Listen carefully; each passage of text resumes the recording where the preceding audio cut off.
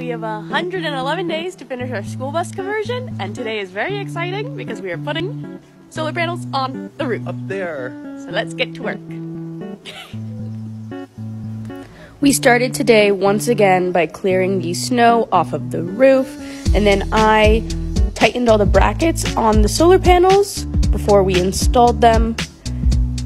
And then our friend Zach came over, which was very exciting because he lives in New York, and it was great to have a third set of hands dealing with the solar panels. We just used the screws that the solar panel brackets came with for installation, and Jacob said the process was super easy. He did most of the work.